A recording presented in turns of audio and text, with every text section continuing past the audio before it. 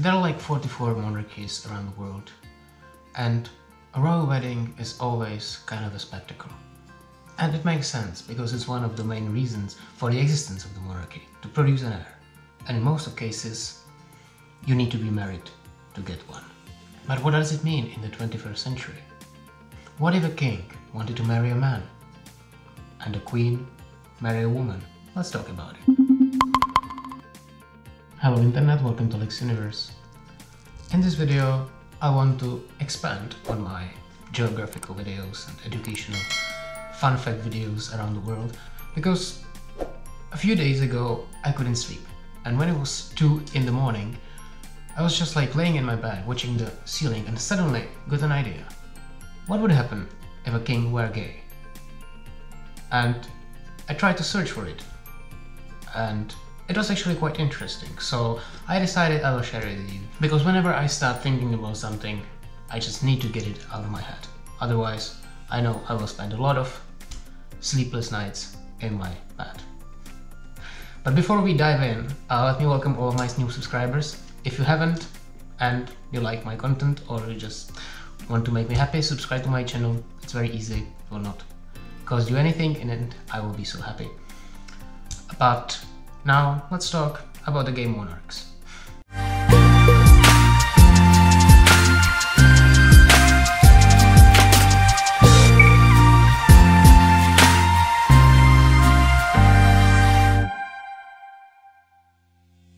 Before we begin, it may be important to talk about what a monarchy is, how many monarchies there are in the world, what are the differences, and I mean, considering the topic we have, what are the probabilities? So, a monarchy is a type of a government where the head of state is not elected, unless it's an elected monarchy, in which case, I mean, what's the difference between monarchy and republic anyway? I could never find this answer. If you would like me to make a video about that, just write it in the comments. But for the purposes of this video, let's consider that monarchy is a type of state where it's headed by a monarch, which in most cases is some kind of a king, queen, prince, duke, grand duke, sultan, and so on. They may be elected. I mean, if you are interested in any elected monarchy, I can send you to the Vatican City, where the Pope actually is the monarch of Vatican and he is elected. But in most cases, monarchy is hereditary.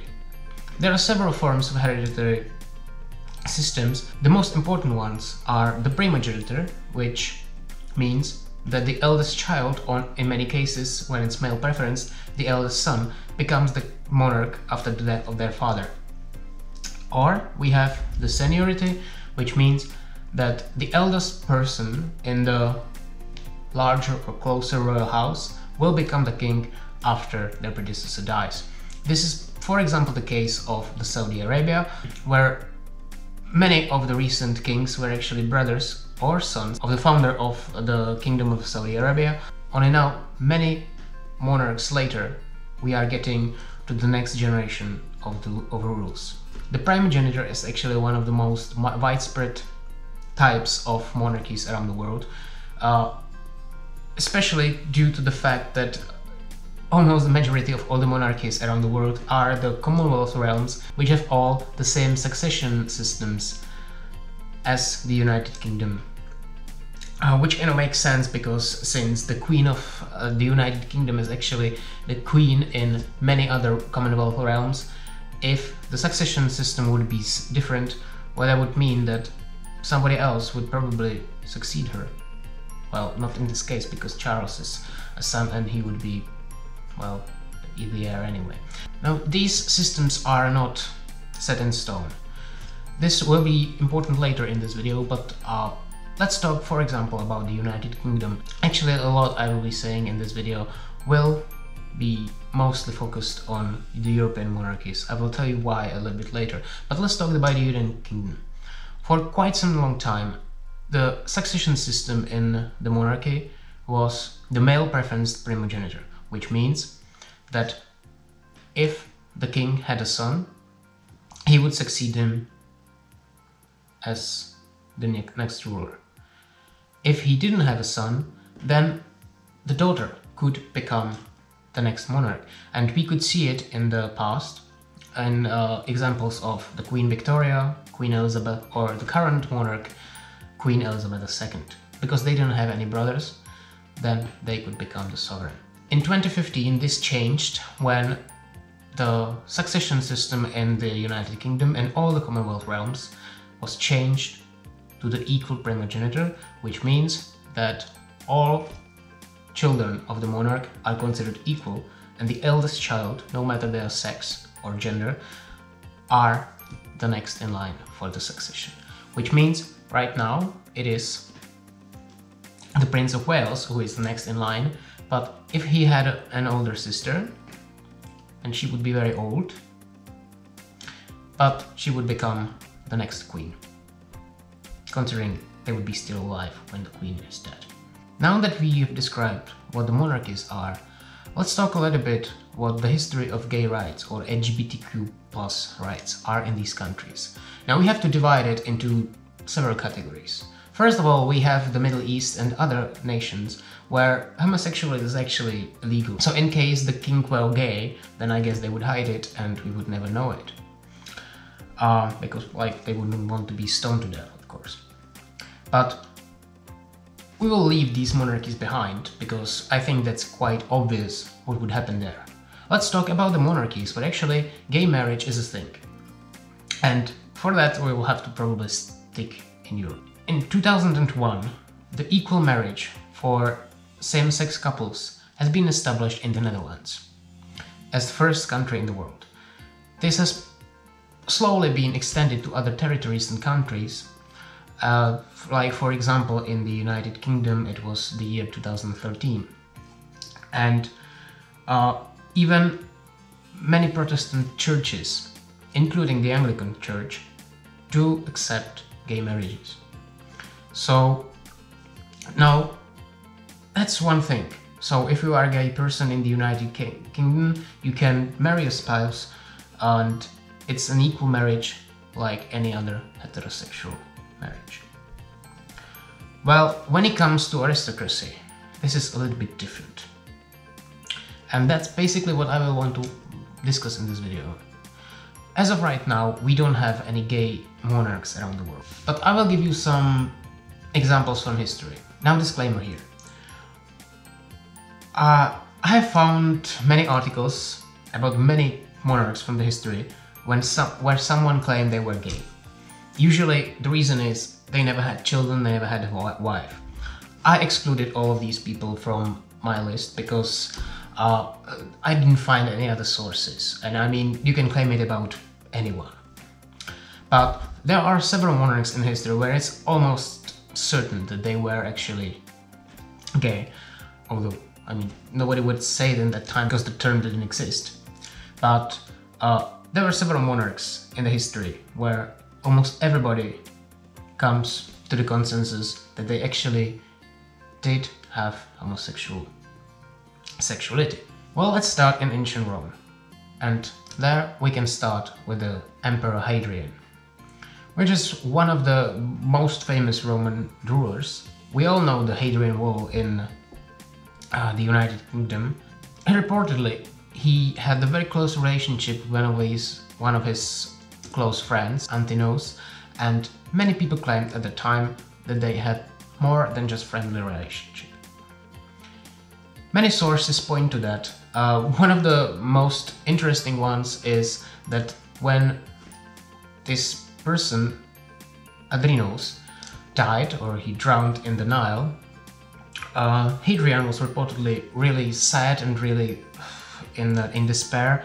He almost deified him and he actually built the city of Adrianopolis in Egypt in his name to honor him. Let's go to the United Kingdom, or more specifically to England. I have two examples of kings that almost certainly were gay. First of all was the Edward II and then James I. During the rule of James I, there was actually like this epigram that said Elizabeth was the king and now James is the queen. So I guess that says it all, doesn't it? And then we have the Queen Christina of Sweden. What's interesting about her, there are even some questions whether she was actually a woman. she was always wearing men's clothes, and well, apparently whenever you looked at her you could barely see whether she was a woman or not, because she always was dressed like a man, ever since her childhood till the end of her reign. Then we can look at Louis XIII of France, which is very famous from the Three Musketeers from Alexandre Dumas. He was also said to have many male lovers, and since it has many sources, I guess that could be true. Probably the most glamorous example of this would be the King Frederick II of Prussia, who was reported to be homosexual even during his lifetime. The author T.C.W. Blanning, in his book Frederick the Great, the King of Prussia, makes an assumption or has a theory that he actually wasn't gay, that he actually had some abnormality on his reproductive organs, and he was impotent and he couldn't have sex with women, and because he was ashamed of that, he actually spread the rumors about him being gay. I guess that was cool in the 18th century. Why not? So those were some examples from history, but when you look at these people, a few things will come to your mind. These people never came out, at least not publicly, and of course they didn't. They lived in the times where this was not considered socially acceptable, to say the least. In most cases they had a wife, except for Frederick and some others. Many of them produced an heir, some haven't, and the rule then came to their nephews and so on. But none of them had to deal with the possibility to marry their lovers, even though they had them. But we live in a changed world. I mean, gay marriage is kind of normal in majority of at least Western Europe and the United States and so on. And if this is possible for the normal people, why shouldn't it be possible for the king? And now let's ask the question, is it possible for the king or for the monarch? Like I said, we don't have many examples, but when you dig kind of deep, you'll find a few very vague expressions about this topic. Like for example, in the year 2018, there was this book produced in the Netherlands, Amalia Duty Calls. It was a book that was about the heir of the crown of the Netherlands, Princess Amalia, who was just coming to age. And while this wasn't the main topic of the book, the author has also discussed the marital potential for the princess. And one of the things is that if you want to become a monarch in the Netherlands, you are not completely free to choose a spouse. Well, to this, the Prime Minister of the Netherlands, Mark Rutte, has said during the session of the parliament when it came to this topic that the princess has a right to marry whoever wants, even the woman, and she wouldn't lose the title and she wouldn't lose the throne.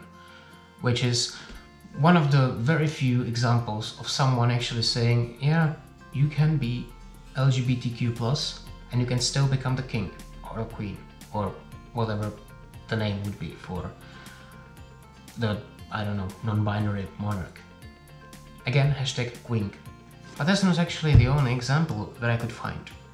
Well, we don't have any married royal gay couples, but probably the closest thing that we have is Lord Ivor Mountbatten. This is, and I actually now have to read it because I don't remember it. It's the third cousin one removed of the Queen Elizabeth II and first cousin once removed of the Duke of Edinburgh. What a family, right? This person came out in 2016 when he disclosed to the world that he is living in a gay relationship with his partner, and they actually got married in 2018. While it wasn't the most spectacular royal wedding in the United Kingdom, it was definitely one that really made kind of a change. It was the first gay marriage in the British royal family, and as far as I could find, the only gay marriage in any royal family around the world. So this should serve as a precedent. How does this actually work? Like, Lord Mountbatten is not the heir to the throne, so he will not become the king. But we can talk about their marriage because Lord Mountbatten, as I have mentioned, he actually has an aristocratic title, so was it transferred to his spouse? Was it? Well, if you are a count and you marry a woman, then she then becomes the countess. We can see it in case of the Prince of Wales, where when he married Diana or Camilla, then they received all the titles that he has. I mean, Prince of Wales, Princess of Wales, Duke of Cornwall, Duchess of Cornwall, and so on. But in this case, it didn't happen. So in case you are married in the same-sex couple in the United Kingdom, then you have pretty much the same rights as the normal heterosexual married couple. But in case you are the member of aristocracy, the aristocratic succession roles do not transfer. And also, it sort of makes sense in a way that you cannot produce any heir from this marriage, so you don't really have to worry with the question whether your children will be able to inherit your title or not. Right now, the spouse of the king, if it's a same-sex marriage, or an expansion of any holder of any aristocratic title, does not inherit them. And the same would go for the children. If in case there is a gay couple adoption legal in the country, would their child have the right for the throne? Well, in this case, I would have to say probably not. Because when we look at the United Kingdom, the blood is everything when it comes to the royals. In case the royal couple does adopt anyone, they can give them any title they want, but they do not inherit the right to the throne. Which is one of the reasons why it shows how really outdated the whole system and the whole concept of the monarchy is. And we could ask ourselves the question whether it actually has a place in the modern world. I don't have an answer to that, just something to think about. If you have any opinion to that, please leave it in the comments down below. But let's say that all of the monarchies in the world will not get abolished in the coming 5 or 10 years. We'll have to deal with the fact that in case there will be a member of the royal family, and like you could see, there were quite a lot of gay members of the royal houses in the past. In the society that we have right now, they will probably not want to live in a lie for their entire life, and they will want to marry someone they want. So how will it be dealt with? So we might ask ourselves the question, is it even possible? In case the monarch of the United Kingdom wanted to marry someone of the same sex, it may be possible in many countries of the Western world, let's say. In Canada, the United Kingdom, in Australia, they didn't necessarily have to have a problem with it. But let's consider that the King of the United Kingdom is also the head of the Church of England, and many countries, especially in the Africa or in the Caribbean, may have a problem with the gay king, especially if he was married to their partner. So, first of all, I don't think we are there yet, but I think it's coming. So let's theorize what the rules may be in the future. Let's say you are a king and you want to marry a man. What would be his title? Well, we can consider that probably the style would be His Majesty, like it is today. Well, we may have an example from the present days actually. Somehow the rank of a king feels in our minds higher than the rank of the queen, even if it's the queen regnant. So if the man becomes a king, their wife is queen. But if the queen becomes the queen, usually it's very rare that her husband would be a king. I mean, for me, why couldn't he be king consort? I don't see the problem there. But it is the mindset of almost everyone that the male royal or aristocratic titles are somehow higher. Like, I'm not surprised. We have had the male preference primogeniture in almost every country that has ever had a monarch in Europe and almost everywhere. So I guess kind of makes sense that we have this mindset. But what happens when the queen gets a husband? Who becomes the prince? So I can imagine that if a king got a husband, he would probably be called the prince consort.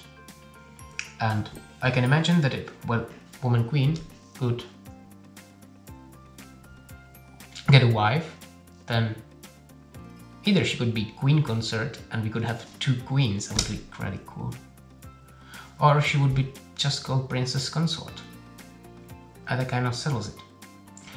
Also, another possibility is if, let's say, the Prince of Wales got a husband, they could get only some of the lesser titles that the prince actually holds. So not to have Prince of Wales and the Prince Consort of Wales, we could have the Prince of Wales and his husband, the Duke of Cornwall. That doesn't make any sense. So I believe in most cases it would be enough to get the titles of the title consort to the spouses when it's settled. No big deal. Well, that's about that. What are your opinions? I mean, I don't need to know your opinions about the gay marriage in general, but if that were to happen, what would be the titles of the spouses of the members of the royal house or the aristocratic houses? What would happen if anyone in any royal house in the world came out? How would the society react? And in case you were gay and you were a member of the royal family, would you do that? Or would you just marry whoever they told you to? Leave your thoughts in the comments down below. And I hope you enjoyed this video. Like I said, it's something that I never planned on filming, but I found it so interesting that I just had to make a video about it. So if you find it interesting as well, give me a like, subscribe to my channel. That would really help me a great deal. Check out my other social media, Instagram, Facebook, and I will see you in the next video. Have a wonderful time.